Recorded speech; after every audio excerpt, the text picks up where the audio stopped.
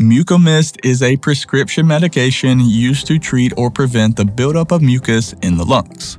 It works by breaking down mucus, which makes it easier to cough up for removal. In this video, we will provide an overview of Mucomyst, including its uses, dosage, side effects, and more.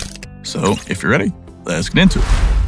As previously mentioned, Mucomyst is the brand name for acetylcysteine, which is a mucolytic agent used to help break up mucus in patients with respiratory conditions.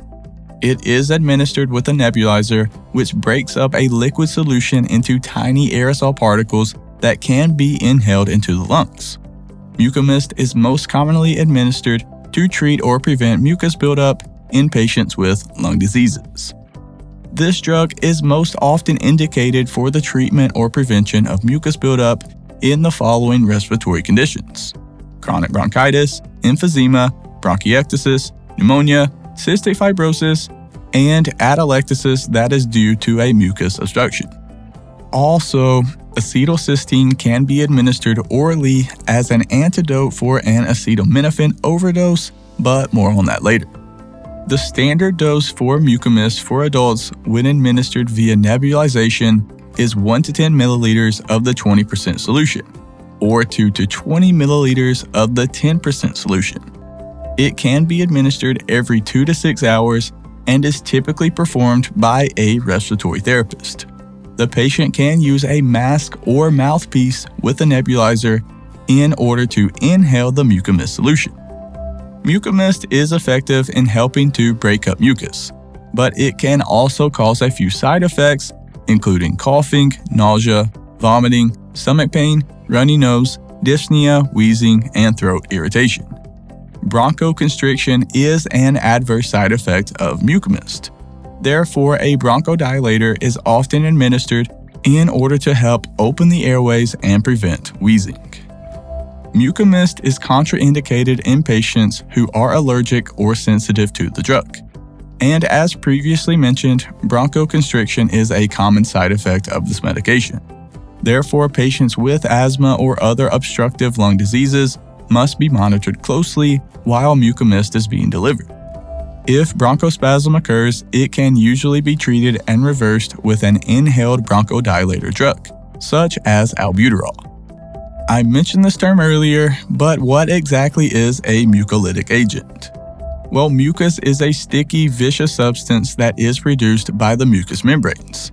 It serves an important role by trapping foreign particles and bacteria, which prevents them from entering the body. However, mucus can also build up and cause problems, especially in people with respiratory conditions. This is when mucolytic agents would be indicated because they work to dissolve mucus, which makes it easier to expectorate. The two primary types of mucolytic agents are acetylcysteine and Dornase alpha. The key thing to remember about Dornase alpha is that it is an inhaled drug that is most commonly administered to treat patients with cystic fibrosis. However, in this video, we are focusing on acetylcysteine. If you've administered the drug before, then you may be wondering, why does Mucomyst smell so bad?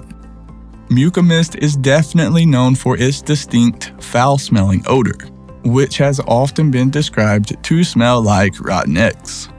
That is because the acetylcysteine molecule contains sulfur, which explains why it has such a distinct smell. The odor can be strong at first, but the good news is that it tends to dissipate over time. And earlier I mentioned that acetylcysteine can also be used to treat an acetaminophen overdose. Acetaminophen is a common pain reliever that is found in over-the-counter medications such as Tylenol. While it is generally safe when used as directed, it can be toxic in large doses. Acetaminophen toxicity can lead to liver damage and even death in severe cases. However, acetylcysteine can be administered orally to treat or prevent a hepatic injury that may occur after an acetaminophen overdose. It helps replenish depleted reserves in the liver that can enhance the non-toxic metabolism of acetaminophen. In this case, the sooner acetylcysteine is administered, the better the chance of preventing liver damage. If you want to support the channel, be sure to like and subscribe. I would greatly appreciate it. And there should be some other helpful videos popping up on your screen right about now that I think you'll enjoy. And just a quick reminder, we are not doctors. This video is for informational purposes only. Thank you so much for watching. Have a blessed day, and as always, breathe easy, my friend.